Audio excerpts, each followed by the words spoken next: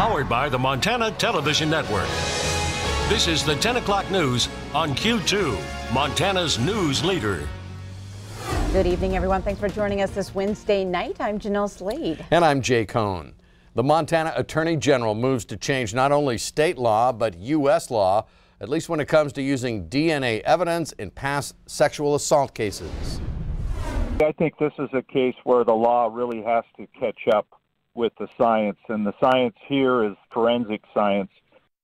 Attorney General Tim Fox now asking the U.S. Supreme Court to allow the prosecution of a suspect linked by DNA evidence to the rape of an 8-year-old Billings girl more than 3 decades ago. Now, the case in question dates back to 1987, when a man entered a Billings home and sexually assaulted the 8-year-old. But it wasn't until 4 years ago that DNA taken from the scene of that rape was linked to White Sulphur Springs resident Ronald Tipton. Part of that long delay was because Tipton's DNA was not entered into the national system until 2014, when he was involved in a drug crime in Marr County. Rape charges were then filed against Tipton, but this past July, the Montana Supreme Court ruled Tipton could not be tried because the statute of limitations had expired. Fox now wants the nation's highest court to get involved. This case is not only important for Linda Tokarski-Glantz, who has gone public with her story as that 8-year-old girl who was so viciously assaulted many years ago, but it's important for all survivors of sexual assault like this, who with new DNA evidence could see justice not only brought to the perpetrators, but closure for the survivors. This 1987 rape is the same crime that Billings resident Jimmy Ray Bromgard was convicted of and spent 15 years in prison for. That is until DNA evidence exonerated him. Bromgard's case attracted national attention when the Montana Innocence Project joined in, eventually clearing him of the crime in 2002 and leading to a $3.5 million settlement from the state. Keep in mind the Supreme Court accepts only 60 to 65 cases per term. So it's somewhat of a long shot that this case will be accepted by the court. But Attorney General Fox believes that all 50 state attorneys general could eventually file Friends of the Court briefs with Montana. That, he says, would increase the likelihood the court will agree to hear this case. Fox says he expects to know by the end of this year, and if successful, he hopes to personally argue the case before the High Court. Well, the FBI has finished its investigation, and the report is on its way to Capitol Hill as senators consider Judge Brett Kavanaugh's Supreme Court nomination. Nicole Killian has more for us tonight from Capitol Hill.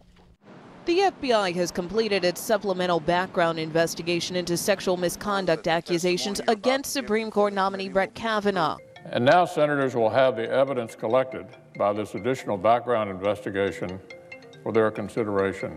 Earlier, White House Press Secretary Sarah Sanders defended President Trump after he mocked Kavanaugh's accuser, Dr. Christine Blasey Ford, at a Mississippi rally. How did you get home? I don't remember. How'd you get there? I don't remember. Where is the place? I don't remember. He was stating facts that were given during Dr. Ford's testimony. The president's speech brought on criticism from lawmakers, including key Republican undecided voters Jeff Flake and Susan Collins. The president's comments were just plain wrong.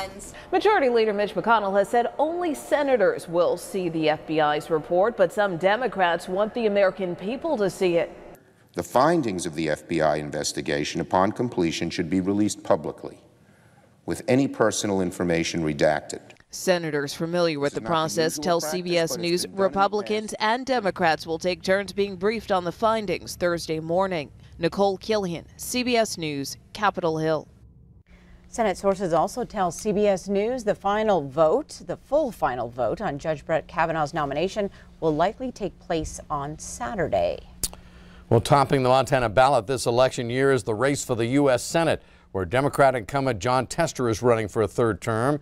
MTN's Mike Dennison has been profiling the candidates this week in this big dollar marquee race. And tonight, he takes a closer look at Republican challenger Matt Rosendale. State Auditor and Insurance Commissioner Matt Rosendale moved from Maryland to Montana 16 years ago, buying a ranch north of Glendive in far eastern Montana, and already has a substantial political resume in the state. He served 6 years in the legislature. He ran for the U.S. House in 2014 and won election as state auditor 2 years ago. Rosendale's professional background is real estate development. Most recently, he put together a housing subdivision just north of Great Falls. Rosendale says he got involved in politics at the urging of friends and neighbors who wanted a conservative voice representing them. Folks asked me to go in and run for office to reduce regulations that they found to be burdensome on them and their businesses. They asked me to reduce spending. They asked me to protect their property rights. They've asked me to protect their gun rights. That's what I've done. He won a four-way primary in June to become the Republican nominee to challenge Tester. Since then, he's had President Trump firmly in his corner, with visits to the state twice to campaign for Rosendale and go after Tester. It's time to retire liberal Democrat John Tester. Rosendale has returned the favor, saying he's all in for helping Trump carry out his agenda. I think that the entire agenda that the president has put forward is all very important. It's basically to expand our economy, it's to reduce regulations and the burdens on our businesses and our families, and it's also to make sure we preserve our national security. Rosendale says Tester is just trying to slow the Trump train, noting his opposition to the 2017 Republican tax cut bill and Trump's Supreme Court nominees, among other things. There's nothing wrong with being a counterbalance, and I really enjoy dialogue myself. But there is a difference between being a person who's going to be a counterbalance and someone who's just being an obstructionist. Rosendale will be easily outspent by Tester in the campaign, but so far this year, he's had more than $11 million in help from outside groups. Most recent polls show Tester with a slight lead, or rate this contest a toss-up. It will be watched closely on a national level. But there's also a third candidate, Libertarian Rick Breckenridge, who will profile tomorrow. Reporting from Helena, Mike Dennison, MTN News.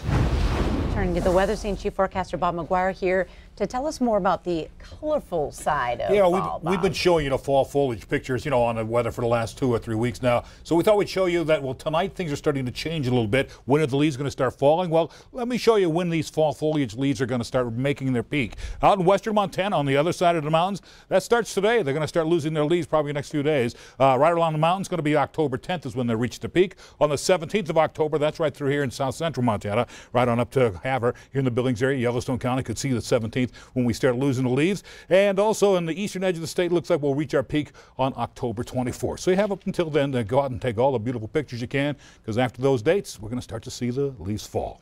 Kind of goes with the season. Let's go back to you. Thanks so much, Bob. At least 7 law enforcement officers have been shot in South Carolina. 1 is dead. The conditions of the others has not yet been released. CBS's Kenneth Craig reports. The tragedy unfolded Wednesday evening in Florence, South Carolina. Today we lost a good friend of mine, an officer that I've known for 30 years. Officers were trying to execute a search warrant at a home in the vicinity of Vintage Drive and Hoffmeyer Road. As they approached the house, someone opened fire at them. These officers went there unknowing the firepower that the suspect had.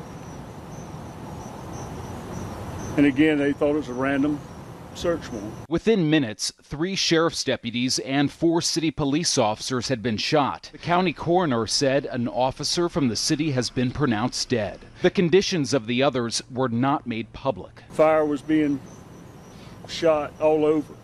The way the suspect was positioned, his view of fire was several hundred yards. So he had an advantage.